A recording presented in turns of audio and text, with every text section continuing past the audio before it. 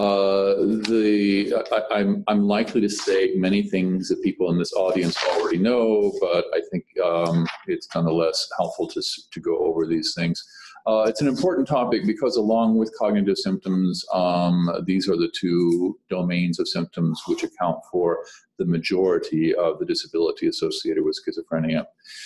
To just sort of summarize what I'm going to do as take-home points, pay attention to the negative symptoms, try not to worsen cognition, prioritize physical health, identify inherent strengths, be multimodal in treatment. In other words, don't focus solely on pharmacotherapy, and develop plans to refine medications to the most effective.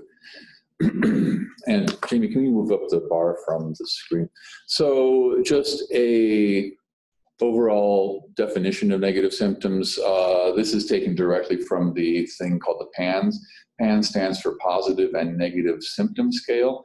This is essentially one of the gold standard symptom rating scales that's used in the majority of clinical research on schizophrenia. So if you're a drug company and want to test effectiveness of a medicine, or if you're a psychologist and want to test the effectiveness of a psychological intervention, odds are that you'll use the PANSS as your measure of effectiveness.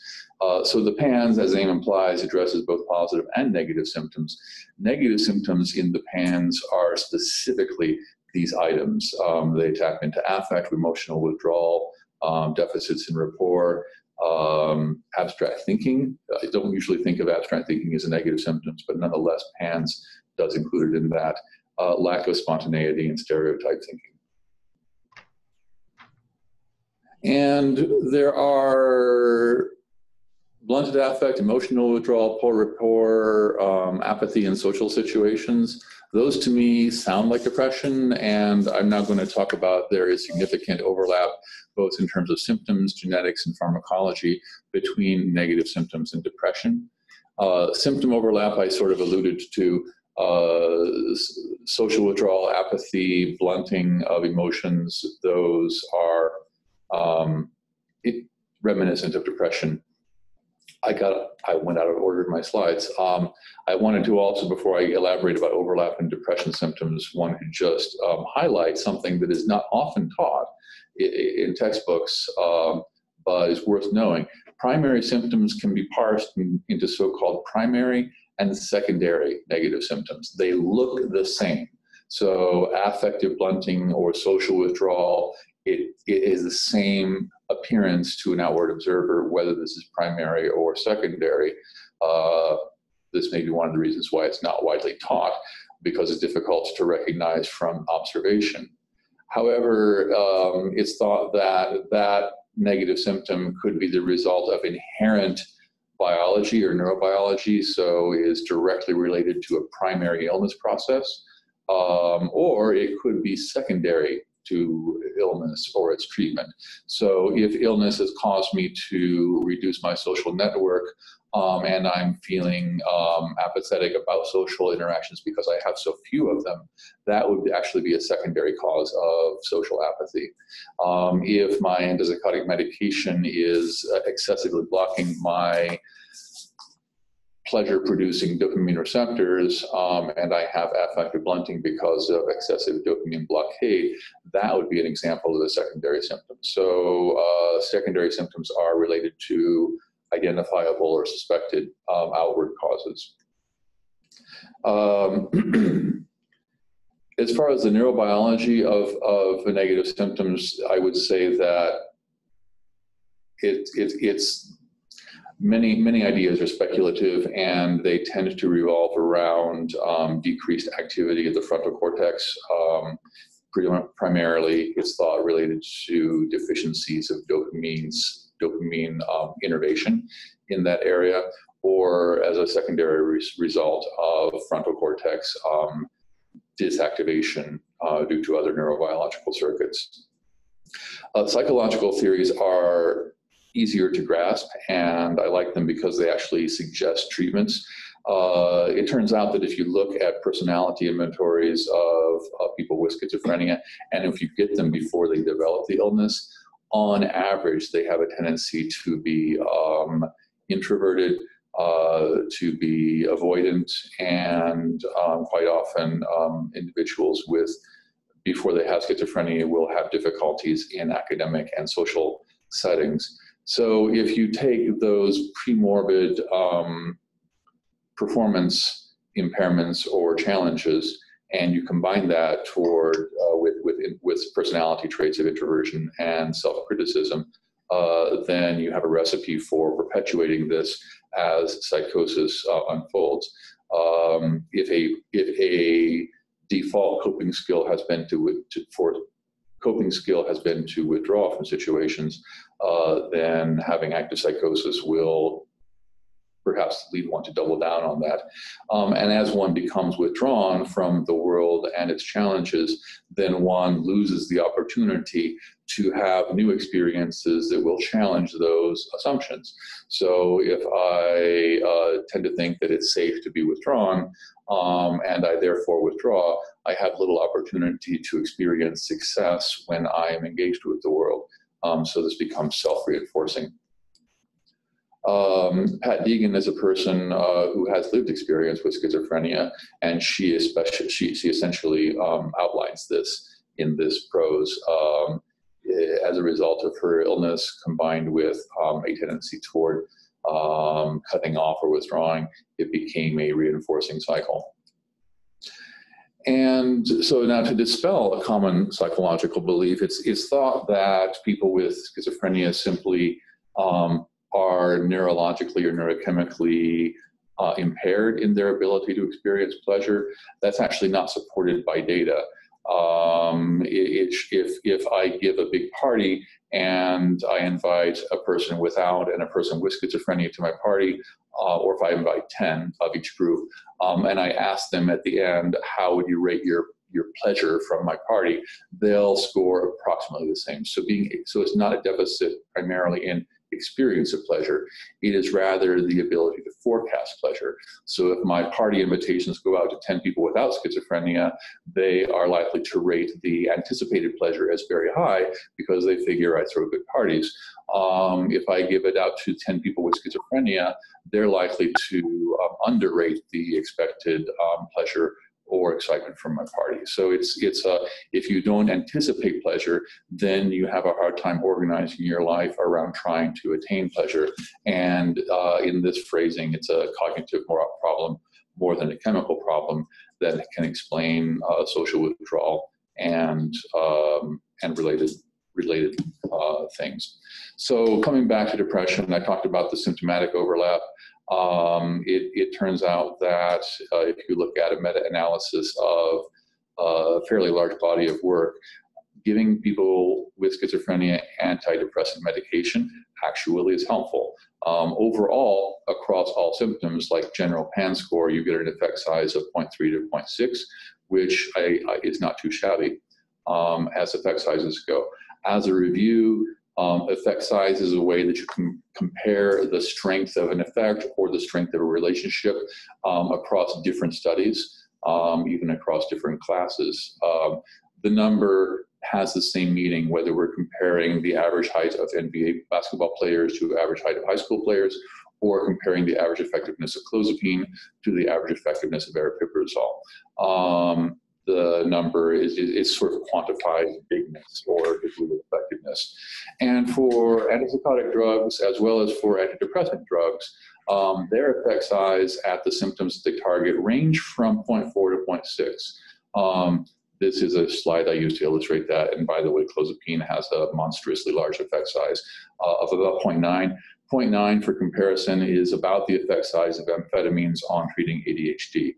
So this is simply to give you a reference point. So when I say antidepressants have an average effect size of 0.3 to 0.6, that actually compares in the ballpark with the effectiveness of antipsychotic medications on schizophrenia symptoms. So antidepressants are a generally recommended adjunctive medication, and they have efficacy at reducing negative symptoms as well as positive symptoms, kind of surprisingly. Another strategy to reduce negative symptoms, at least secondary negative symptoms, is to systematically reduce the dose of medications to achieve the lowest effective dose. As a reminder, antipsychotic medications are geared toward blocking dopamine receptors. Dopamine is a reward signal, so blocking its receptors is a good way to create a secondary apathy or amotivation syndrome. It's a commonly reported occurrence among clinicians that as they begin to reduce the dose of medications, they can often still maintain remission from psychotic symptoms, but they will find that what looked like severe negative symptoms actually starts to improve significantly. And just as a reminder about dosing, the bottom line is that most of the drugs that we use at the recommended doses are probably overdosed. Certainly we can say they're adequately dosed. We have a pretty good idea from looking at PET studies that you need to block between 40% to 70% of D2 receptors to get antipsychotic response. This is a dose occupancy curve for olanzapine. And you'll see at the 20 milligram dose that you've achieved that 70% mark. So doses above 20 milligrams are probably not going to be proportionally more helpful. Also notice as you move down to 10 milligrams, you're still on average at 60% blockade. And even at 5 milligrams, you're in the 50% blockade. And 50% to 60% blockade of D2 receptors is, for many patients, sufficient to maintain symptom remission. So this graph is in line with what is clinically experienced when people have remitted with a medicine like, well, specifically when they've remitted with Zyprexa, and after 6 or more months, the clinician begins to walk down the dose. Many people maintain remission of symptoms at 5 milligrams per day. This graph explains why that can be feasible. And similar, just another for reference paper, a dose occupancy curve of risperidone at D2 receptors, and at 2 milligrams, you've achieved 60% occupancy. So historically, we've been taught for a variety of reasons to prescribe higher doses. This is just letting you know that as you walk the doses down to 5 milligrams of Zyprexa or 2 milligrams of risperidone, you're still targeting dopamine receptors with sufficient force to reasonably expect that you can maintain remission. And one more curve. This is for aripiprazole. This is a really remarkable curve. If you look at 10 milligrams and 30 milligram doses, you've achieved maximal occupancy. You've actually hit the 70% mark of D2 receptor occupancy at a 2 milligram oral dose. So again, once people have maintained remission, walking down the dose is safer than many people might imagine. And cognitive remediation. I'm going to talk more about cognitive symptoms next week. Cognitive remediation is basically a drill and practice scenario where I will do memory games, reaction time games. Yeah, I say games because they're done on computers. So a computer will take me through cognitive tasks, often in game form, meant to strengthen my memory, reaction time, processing speed, and so forth. And when you do this, you actually have reasonably good effect size at reducing negative symptoms. It also boosts cognitive symptoms, which is what it was designed to do.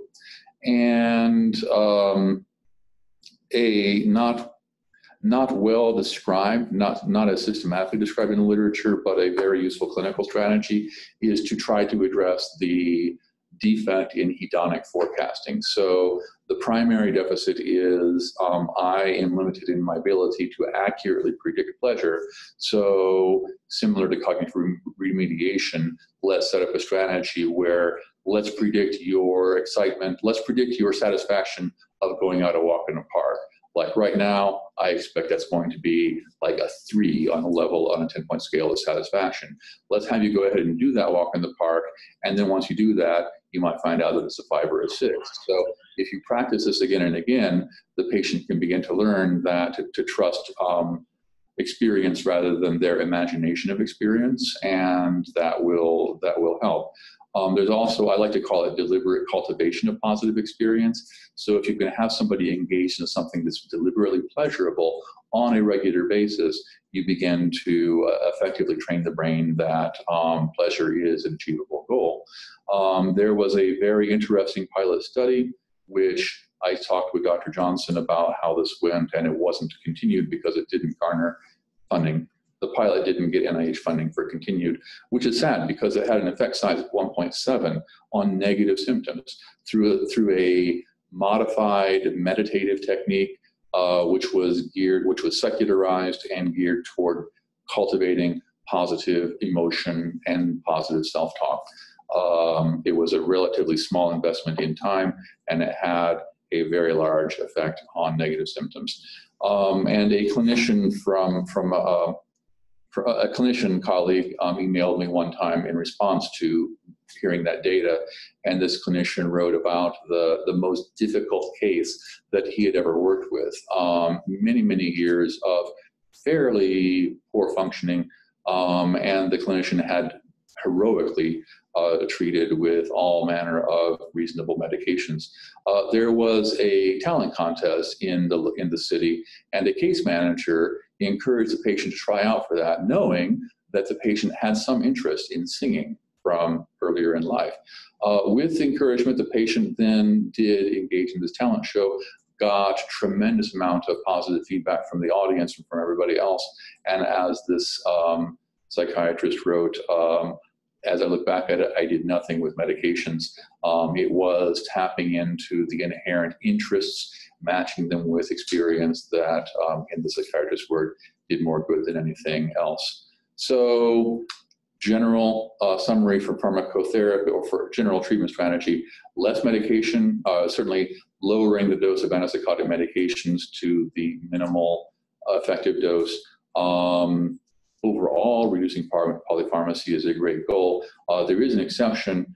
We talked about polypharmacy a bit last week, and the other exception to the polypharmacy rule is antidepressants on average are helpful because they are. I imagine that part of this is because there is this substantial genetic and phenomenological overlap between depression and schizophrenia.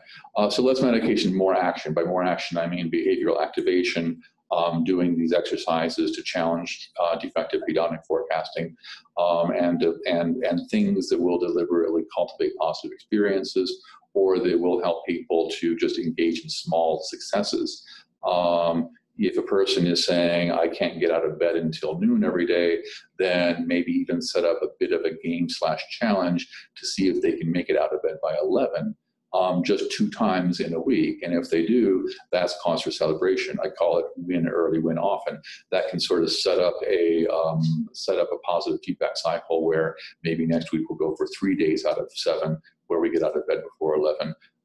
Because even though it may seem to us a very small goal, to somebody that's been essentially bedridden, that is actually a significant improvement and is the groundwork for further gains.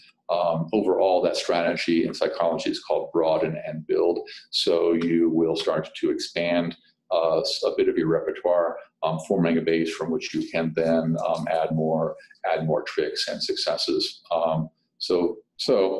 I guess to also summarize, we know very little about the neurobiology and neurochemistry underlying negative symptoms. We know a lot about the psychology around that, and so thinking of negative symptoms from a psychological frame and treatment from that frame is probably going to be a higher yield strategy than looking for medication solutions at this point in our knowledge. So that